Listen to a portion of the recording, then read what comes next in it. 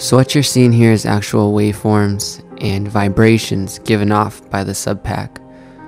I'm basically playing a sub bass in MIDI, and this is what the notes look like. I placed a Tupperware on top of the Subpac with some milk and food coloring to get a good representation of how it would feel on your back. Right here I was playing some very low notes, so you can see the lower the note, the thicker the waveforms are.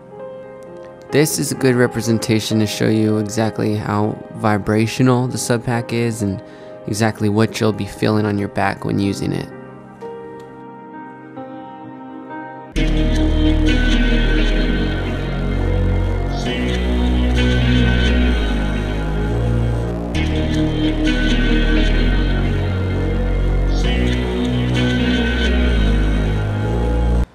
Overall, I really recommend this thing.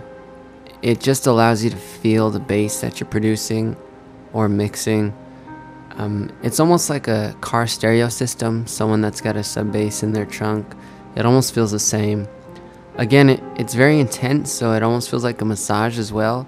So not only are you able to identify exactly what kind of bass you're putting down in your track, but you're also able to get a back massage at the same time. I would definitely recommend this to any music producer, audio engineer, or consumer for that matter, that enjoys listening to music, because it's a whole new way to feel the songs that you're into with the bass right on your back. And if you have headphones plugged in, it almost puts you in like a sound cocoon.